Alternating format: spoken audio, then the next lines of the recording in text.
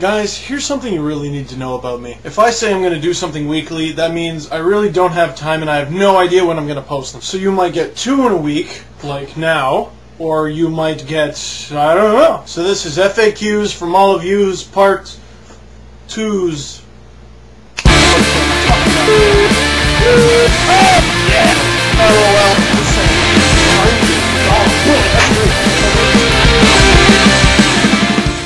I had this elaborate plan where for every question I was asked, I would say the user that asked me it, but just got too many. So unfortunately, you're just going to have to enjoy that warm, fuzzy feeling knowing that it was you instead of me shouting you out. And I was asked this first question a bazillion times anyway. Who should be the next captain of the Toronto Maple Leafs? And this, of course, is assuming Matt Sundin will come back. Staging gets rumored a lot.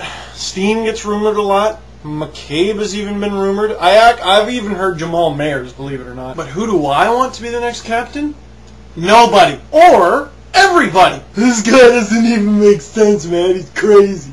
I'm serious. I hope the Leafs either have an alternating captain like the Sabres did last year, which I think was kind of a good idea actually, or just have 3 assistants and sorry. The discussion of having a new captain on any team should go something like this. Johnson, we need a new captain. Well, sir, this guy, and this guy are all very good candidates. Good, we'll pick from them then. This is how the Leaf selection is going. We need a new captain. Who should it be? I guess it could be this guy. So what's the point? When the Leafs have a captain guy, make him the captain. And until then, whatever. Lots of teams have done it. It's not like you can't play anymore. I'll even be the new captain. Sorry, dude. Where would we buy a jersey that fits? Question number 2, was Ray Emery treated fairly? Dominic Morshow didn't treat him fairly when he did a dang own goal. But that's not what I'm talking about. Here's the one thing everyone needs to know about the Ray Emery saga in Ottawa.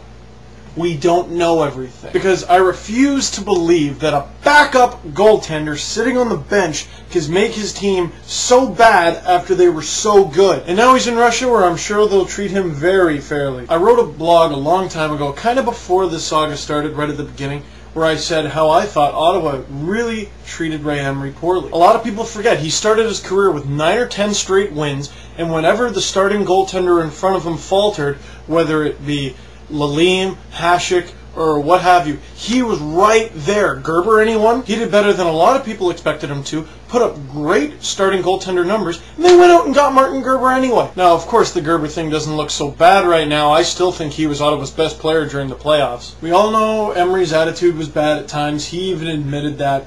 But I just think if Ottawa had named him the undisputed #1 a couple years ago, this situation might not be happening. What? No, Steve, that makes too much sense. $3 million backup. To go on a little side note, I heard the Leafs were going to go out and get Gerber when he was a free agent, and I was like, no, please, no! Then Ottawa got him, and I was like, yes! So was he treated fairly? Perhaps yes, perhaps no. But I truly believe if he has a good season out in Russia this year, he'll be back in the NHL someday. Who is most likely to win the Pacific Division?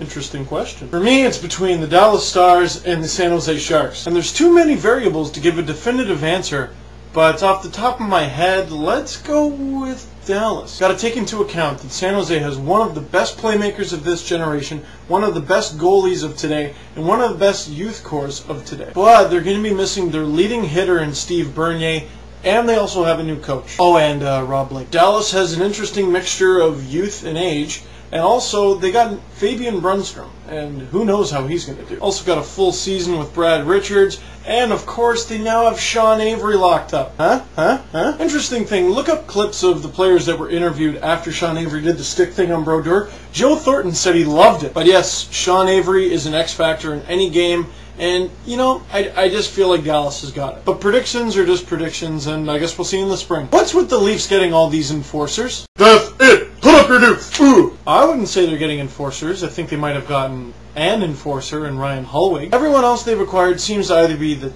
pesky or grinder sort of big guy type. Hagman's one of those just pesky little guys, and Mayers has some size to him. Finger, he's been known to drop the mitts, and he's pretty tough. Are you saying the Leafs didn't need toughness? Think of some of the things that have happened to the Leafs in recent memory.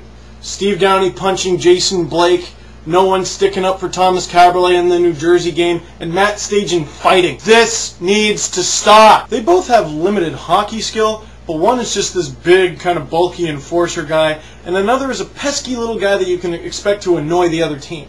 I'd rather take him. If the Leafs were to get Ivanans, his sole job would be to get his face pounded in by George Laraque every time we play the Habs. So here's what we know about the Leafs next year. They got a solid goalie, they got a coach who is all about defense, and they got a bunch of big, kind of grindy, pesky guys. I'm not saying they're going to make the playoffs. I'm not saying they're even going to get close.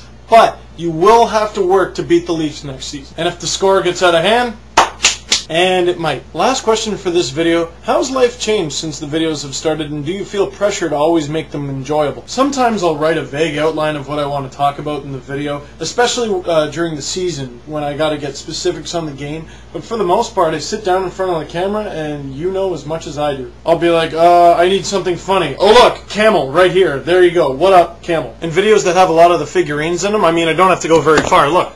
Hi, figurines. Look at them all. Mats, hi. But people like them, and as long as you like them, I'll keep doing them. How's life changed? Not much, to be honest. To date, these videos have generated $0, so if you meant that way, no. I've been noticed in public a couple times, which was really weird. And I've gotten emails from like some cool people I never really expected to talk to. But in the end, what I'm doing isn't really anything special. I'm just doing what you do with the rest of your friends that you talk about hockey with. Except I'm crazy! Hi-ho, Camel! He's crazy, man! Like, did you see the jacket I was wearing in that Don Cherry video? So anyway, that's it for FAQs from all of yous for this week. Next week ought to be a good one. I'm going to talk about whether or not Luke Schenn will be in the Leafs lineup next year, and what is a better rivalry, Toronto versus Montreal or Toronto versus Ottawa? That should be a good one.